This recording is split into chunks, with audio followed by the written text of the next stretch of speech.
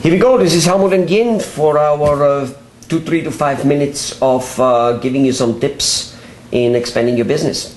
And the thing we're going to talk today, Yin, is how to use a book as the best, or why would a book be the best calling card, the best business card ever created. And so why should one have, and how can one actually get one? Well, having a book to your name, to your profession, I think is almost like saying that you are an authority in the area. You wrote the book on it. You wrote the book on it. That's, Yes, that's where the phrase comes from. Yeah.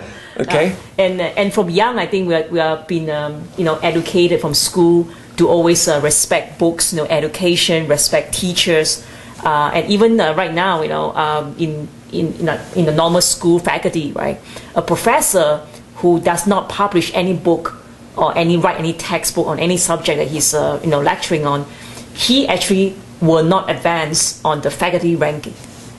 Yes, in fact, that's where the saying comes: publish or perish. That's right. Okay.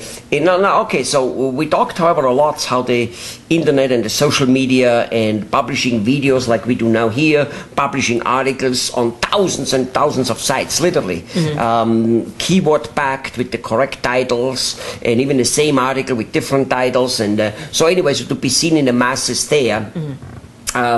Wouldn't that make a book kind of irrelevant, or is the book becoming less relevant because of that? Not necessarily. I think the book will, because of that, be even more relevant, because as you're out there in the community, you show a very involved self. You show that you are out there with people, and if you publish a book, compared to the old days where a book writer literally have to visit book publishers one-on-one to sell the books. Now the lines of selling books, the ways of selling books through the internet are now numerous, tremendous for a book author. Definitely. That brings me to a topic of so first of all, having a book in your title is super important, because he wrote the book on it. That's right. Okay. Now, first of all, there are two ways of publishing a book. One is self-publishing, and one is publishing to a publisher. That's right. Okay. And what you just said is basically you want to do self-publishing your book. Okay. I'm not so sure if the public knows, the people listening to this, that the average book in America or around the world sells less than a few hundred books. A year. A year. Yeah. No, period. Okay. Period. Period. They go nowhere. Another thing is a misconception that books in a bookstore like Barnes & Noble and stuff will make a book selling. No, they won't. No, not true. They won't at all. Right. Because you get 1 or 2 books somewhere up there, except if you're Bill Clinton or somebody like that. Yes, then you get your book, you get real estate, literally prime real estate, otherwise it doesn't sell.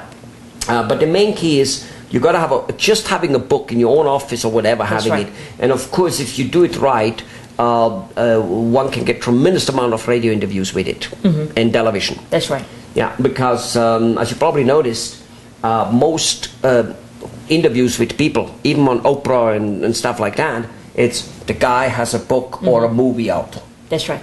Yeah. That's how you get on. Right. And then what is talked about is not necessarily about the book. You can now talk about anything. Right. Well, we have our own example here. You wrote a book. I wrote a book. Yes, and by doing so, we find that people they read the book, or they found about the book through some press releases that we have, and they call us and then say that we want to interview you. So that was actually all done because of the book. Of course, we can be also known as an expert, but I think the book helped tremendously in that area. Yeah. Never mind that the book got me a whole tour of speaking engagements in India. That's true. To hundreds and hundreds of people. Made me sales in the amount of thousands and thousands of dollars, which is really that, here's a point. One might or might not make money with the book. Like if you ask, in the old days at least, maybe now it's different, Mr. Robert Kiyosaki, the author of the book Poor Dad, Rich Dad, he will clearly say, how much money did you make with the book? Very little, a few thousand maybe. But because of the book, millions of dollars of seminars and consulting services have been sold. That's right. And that's the same whether you're a doctor or car mechanic. It's the business you get because of it. There's more data on how one can write a book without writing one yourself, because believe it or not, I don't know what the number is, but it's a huge, it's 90% all the books on the market are ghostwritten. Not my one, but I do ghostwriting. Actually, not myself, but we had there's our writers. Lots of people out there, yeah. So actually, where there is a will, there is a way. And let me tell you something, in a time like an economy like today, you want to use every little tiny advantage to stick out. If it's not a synergy and not everything you use, somewhere along the line you're just simply losing out. The most money you lose is not the money you waste, but the money You never make. you'll never make. All right. And you will lose lots of money by not using all the tools together in synergy.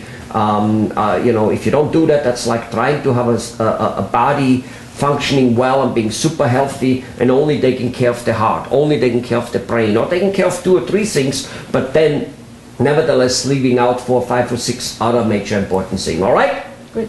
Well, let our audience go to our resources and check out more on the book, How to Become a Best-Selling Author. Yeah, and check it out. And check out other resources about this whole thing too. There's lots of it on the internet, which you can find out how you can actually become an author. And yes, a best-selling author within 3 to 5 months after having published your book, if that's what you want. All right, let's go for it.